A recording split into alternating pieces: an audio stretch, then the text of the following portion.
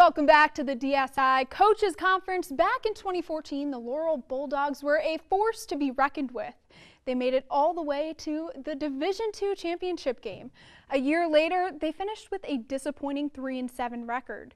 This season could take another dramatic pivot as former Woodbridge assistant coach Eston Ennis steps in as the new head coach. One bright spot for the Bulldogs has been the defense, which didn't allow more than 21 points per game in 5 games last season.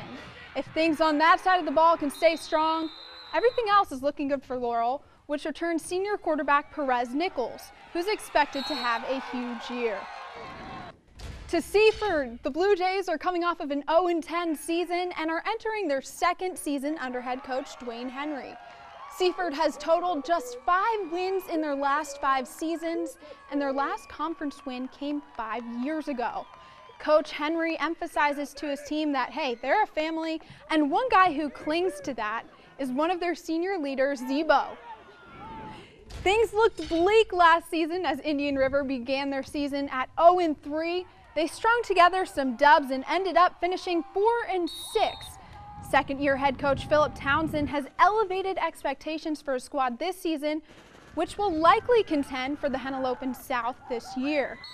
They're returning dynamic backs Gerald Foreman and George Martin. This program has some great history, as it's the last Henlopen South team to win a state title, which was back in 2011. For more on the Indians, let's send it to the desk. Trey and Spencer are joined by Coach Townsend. Hey, we caught up with him, Coach Townsend. Thank you so much for joining us. Thank you, fellow Seagull. That's right. Fellow Seagull. Short, just one guy from Wesley to actually know what we're talking about with football, but I guess we can do the segment. Whatever, man, whatever. You're a West Coast guy, so we'll let you slide right now. All right, Coach, first thing we want to get into, we talked about it a little bit in your scrimmage with Parkside. What are some of the things that you kind of learned in your first year as head coach? Well, you really never know what to expect. Coming in, the kids, the parents, the community, are they going to buy into you? And I felt like the community, the boosters programs, and the kids really bought in last year. We started out 0-3, and all these coaches know if you start out the season 0-3, it's hard to keep your guys together. Yep. And we came out, we started 3-0 in the Southern Division, and then we ran into Woodbridge. At 0-0 halftime, I'm going in thinking, all right, we're doing good things, and they ended up putting 30 on us in the second half. Ooh. And we kept the team together. We bounced back, beat Delmar, and then we went to Lake. Mm-hmm. And Lake had a solid team last year. But the kids really bought in. We had a great group of kids, and I'm looking forward to this year. I'm kind of like the rest of these coaches. That was last year, and we're moving on. Yep. Might have a chance to get him back this year. Well, let's talk a little bit about that duo running back between Martin and Foreman. Pretty good to have both those guys coming back, a little bit of speed, a little bit of power. How excited about that? And talk a little bit about transitioning to offense to kind of have both of them on the field this year. Yeah, one of the things we talked about as a coaching staff, we looked at last year, how can we get everybody on the field? So what we did is we made some decisions in the offseason to change up the offense.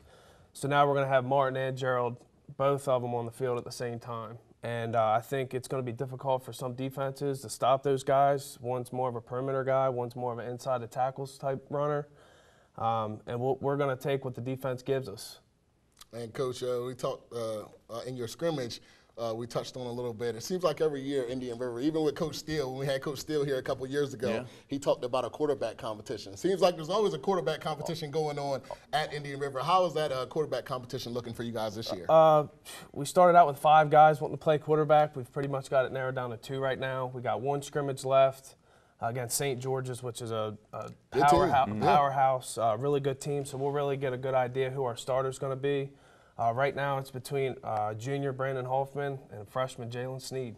Wow. Okay, well, Coach, let's just go ahead and get straight to what everyone wants to know. Gerald Foreman. Gerald Foreman, right over here.